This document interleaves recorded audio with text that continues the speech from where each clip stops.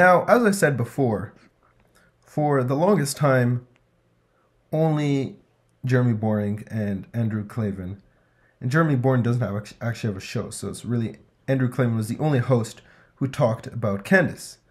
But everyone knows that Ben Shapiro was the one behind all of this, and so he couldn't escape it forever. And so when he got into an interview with Piers Morgan, he was asked the question. One of the consequences of this war has been a lot of very high passions on both sides, a lot of angry disagreements.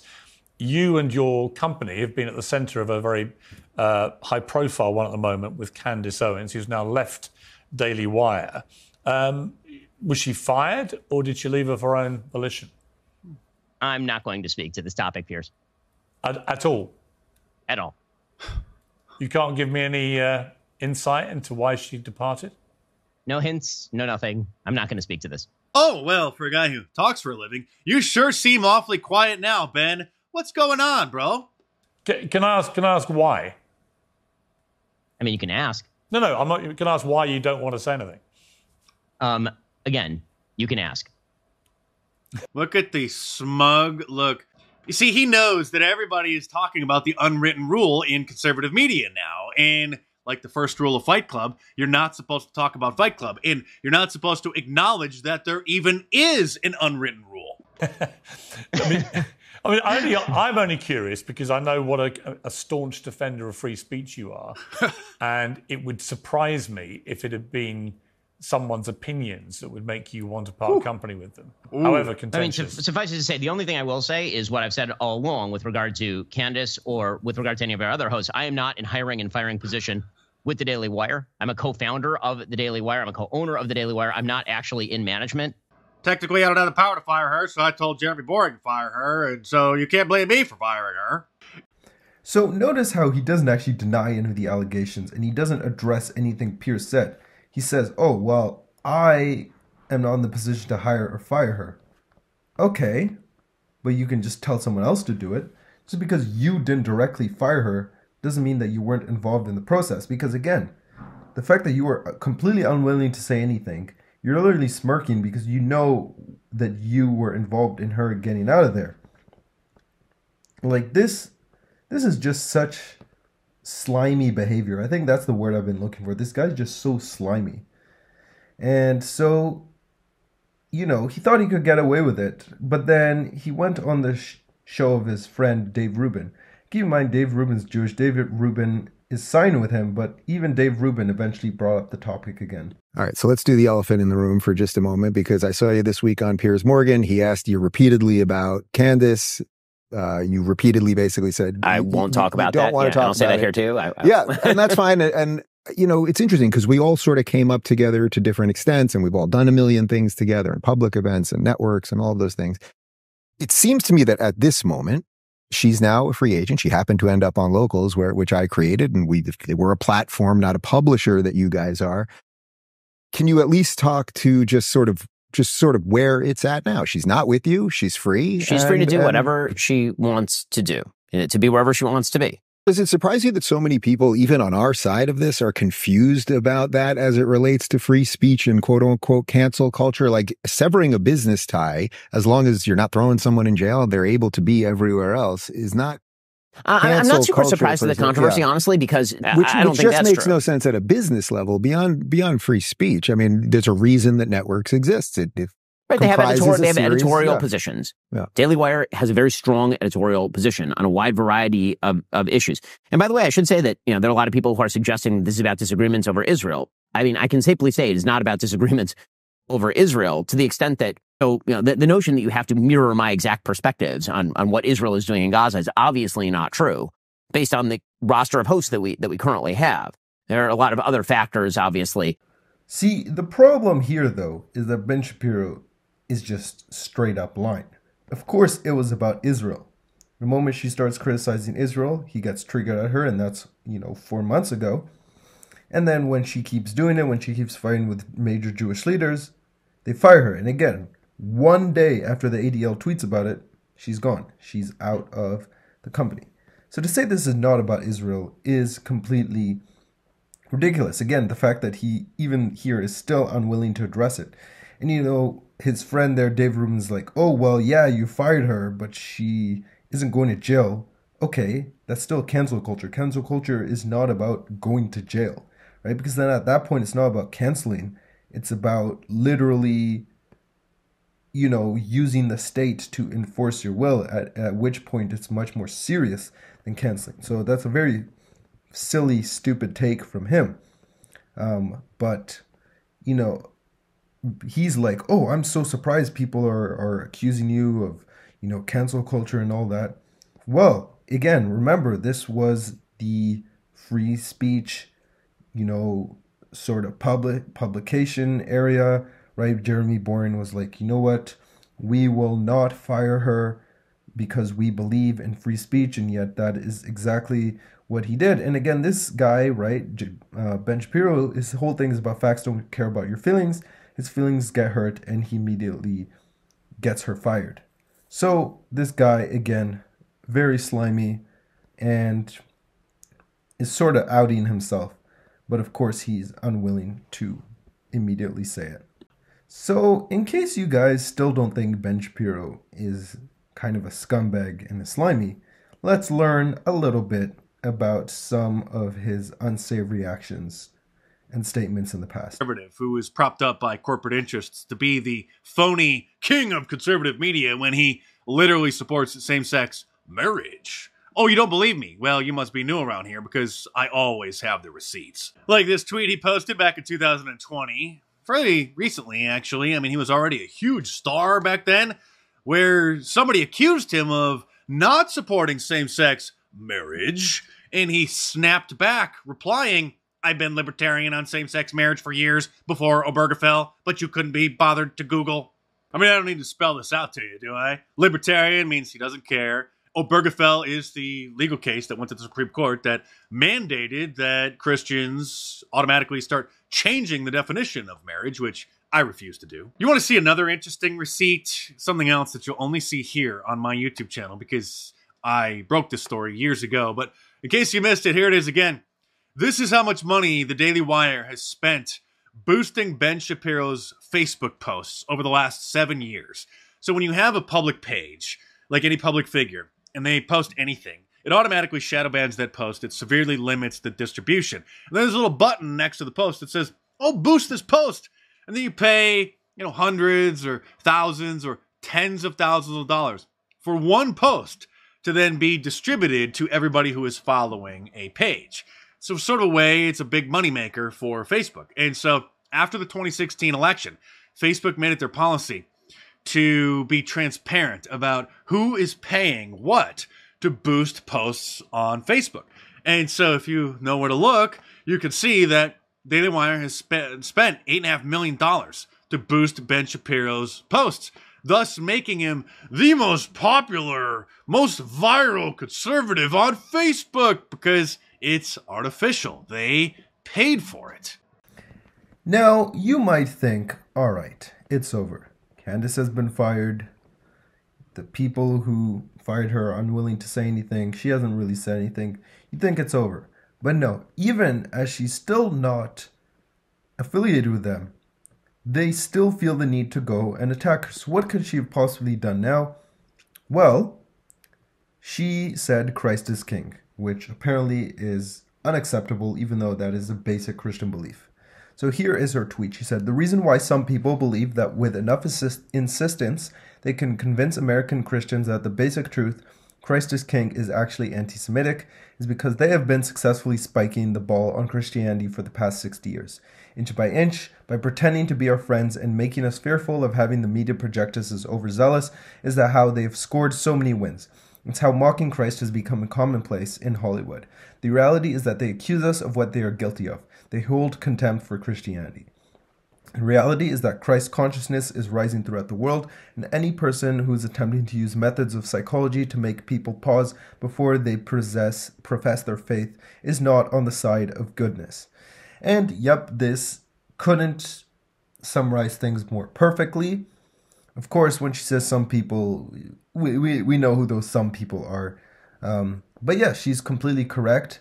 They have, been trying to make us feel ashamed of our faith. trying to say that, get the media to be like, oh, look at these extremists. But again, they are in the media too, so, sort of makes sense. And again, completely correct, pretending to be our friends, but actually not being our friends, undermining us behind our backs. Now, the only problem I have with this tweet is she's talking about Christ consciousness, which, sounds new agey and cringe, but honestly, the rest of it is pretty fine. So anyways, after she said this, the thing of Christ is King started becoming fairly widespread and fairly common. And so she also tweeted this, Christ is King, every knee will bow. And so that was pretty recent. And again, makes sense. Then some other people started using this for bad purposes. So we mentioned Nick Fuentes before. And Nick Fuentes basically started using Christ as King as a way to insult Jews. Now, in the end, does that make the phrase Christ as King anti-Semitic? No. I mean, you could turn any sentence and, use it as some sort of attack against Jews, but that doesn't make the sentence itself anti-Semitic. And, there are clearly some bad actors. You have people like Andrew Tate, who says, as a Muslim, it warms my heart to see the resurgence of spirited Christian declarations, Christ is King, and I pray Christianity regains its strength and protects the societies against the pervasive and constant erosion of morality by the devotees of Satan. If you accept everything, you stand for nothing. Now, I would agree with the statement, but again, this guy is Muslim. And it is interesting how few Muslims objected to this post. So you might ask, why would Muslims not care that Andrew Tate just declared Christ as King? Well, the reason is because he was using it in the way Nick Fuentes was, which is basically a way to attack Jewish people. And so when you see people like Andrew Tate and Sneeko and just Muslims in general, or, other non-Christians using it, that's not, it's not being used in a very genuine way. But that said, though, it is Holy Week this week, and so to say that we're not allowed to say that phrase because a couple of bad actors like Andrew Tate and Nick Fuentes use that is ridiculous. And so, no, we are not going to say that Christ is King is anti-Semitic. But, of course, Jeremy Boring had to chime in, and this is what he had to say. Bizarre can of worms that the Daily Wire opened this week is the CEO, Jeremy Boring, declaring that saying Christ is King can be construed as anti-Semitic, which is interesting timing because this is Holy Week. Sunday is Easter. How is saying Christ is King anti-Semitic, he asks? The same way anything becomes anti-Semitic when it is used for the purpose of expressing anti-Semitism. But I guess, is it considered anti-Semitism if you are saying it specifically because this is someone who is Jewish who does not believe in Christ? In other words, is it anti-Semitic if you happen to mention it to somebody who's Jewish? Well, in what context? If I have a conversation with Ben Shapiro about the divinity of Christ, I might make an argument that Matthew as a gospel tends to elevate the position of Christ as King, whereas, say, the book of John might elevate Christ and his divinity. That's a perfectly reasonable thing to have a conversation with a Jewish person about. But if I don't like a Jewish person, I don't like something that they say, and I say, Christ is King, I might as well add, comma, sucker, exclamation point after it, then yeah, of course I'm doing something that's reprehensible, and I shouldn't use the name of God in that way. That's very interesting. I mean, what's next? Are certain people going to start claiming that a cross is anti-Semitic? Oh, wait, what's this? It's an article in the London Guardian. Christians must understand that for Jews, the cross is a symbol of oppression. Come on. Again, what we must understand is a lot of these people, they don't actually care about if it's anti-Semitic or not. They just want to shut down your speech, and they will use anti-Semitism as a proxy for that by claiming to be victims of things that they are not really victims of. And so yes, Christ is King. Now, it is interesting because one of the Daily Wire hosts, Andrew Klavan, was also saying that Christ is King, but he spun it in a very strange way. Take a look. Okay. Really, this hatred of Jews, this level of hatred of Jews, is a hatred of God, a hatred of Christ. It's a hatred of Jesus Christ. I know they say, oh no, it's because the Jews, Nick Fuentes, he says the Jews' religion is based on rejecting Christ. That's crap. The Jews were around for a long time before they were prepared to bring Christ into the world. That is. So I'm gonna play the rest of the clip, but at this point, he said Candace Owens' stance is a hatred for Christ. This is what. Hey, y'all tell me if I'm hearing something different. And no disrespect to my man here. What are you even saying? How is it disrespect? How is it hatred of Jesus Christ? If Candace is, according to some of them, if she's off on her thoughts on Israel, she's taking the wrong stance. What does that have to do with hating Jesus Christ? Not what defines the Jewish religion.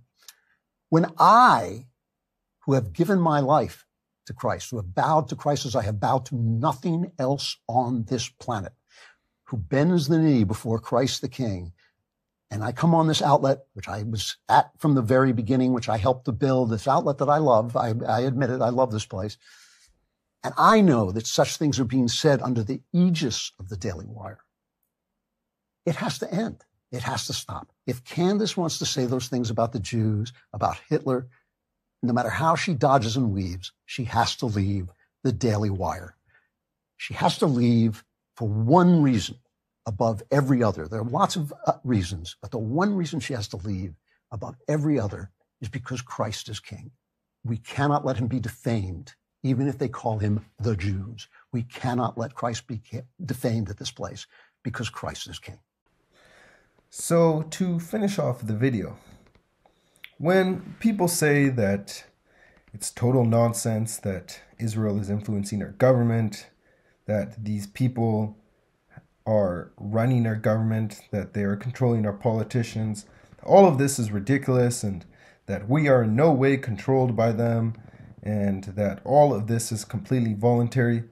Take a look at these clips and tell me if you think that this is a normal thing, that the US government prioritizes the citizens and the protection of another country literally over their own. And in case you think I'm exaggerating, here is Nancy Pelosi, who again is one of the most important politicians in the United States, clearly explaining how this foreign country basically owns the US government. Because again, people say, oh, that's some conspiracy theory, oh, it's a trope. But again, this video literally proves it. And if people want this so-called trope to disappear, well then they need to stop confirming it all the time, because it's more and more obvious and it's harder to hide every single day. And so I will end with this. Bring it down.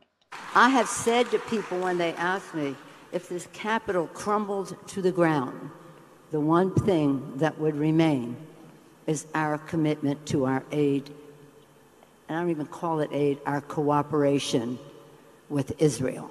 That's fundamental to who we, fundamental. It doesn't matter if America is completely bankrupt. The government will still find a way to give money to Ben Shapiro's favorite foreign country. What say you, Ben? They say that I want America to fight wars for Israel. Nope. Nope. First of all, Israel can take care of herself. A few moments later. If Israel is forced to the wall, the possibility of nuclear exchange is extremely high. That is why it is very important that the United States provide the material aid to Israel and that they also dissuade Hezbollah from getting in.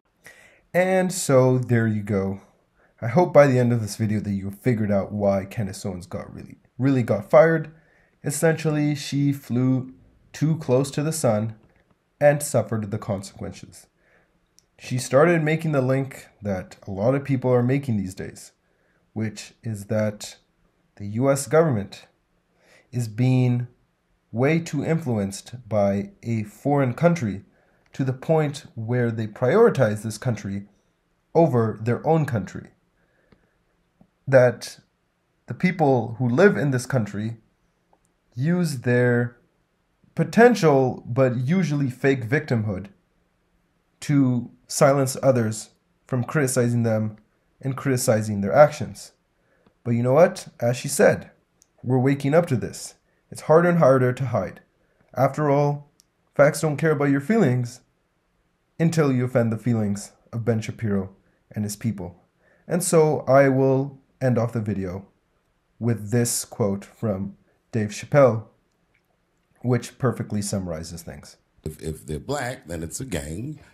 If they're Italian, it's a mob, but if they're Jewish, it's a coincidence, and he should never speak about it.